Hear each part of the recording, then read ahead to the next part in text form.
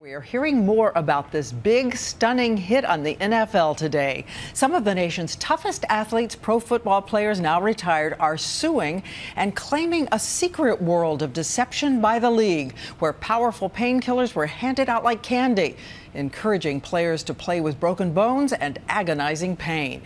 ABC senior national correspondent Jim Avila has been studying these breaking details.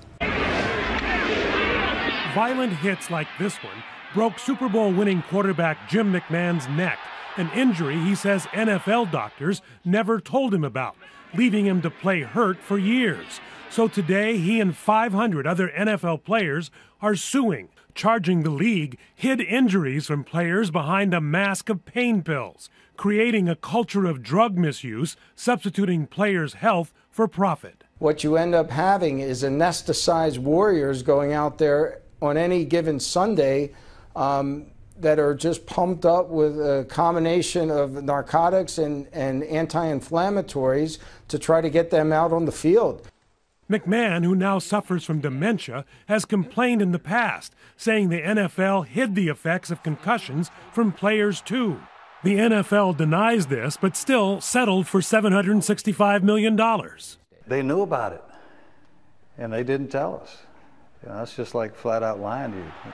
Now, this second big hit from the players, including NFL Hall of Famer Richard Dent, called the sack man because of the punishment he dealt opposing quarterbacks. But in today's lawsuit, Dent says it was the league that damaged him by hiding a foot injury that still has him limping. You got shot up 16 times in that toe for 8 weeks in a row, and you lean on the league to hopefully medically help you in certain ways. But when you look at it long term, it's all about getting you back to work and getting you, to win and play games. NFL Commissioner Roger Goodell was asked about the lawsuit late today.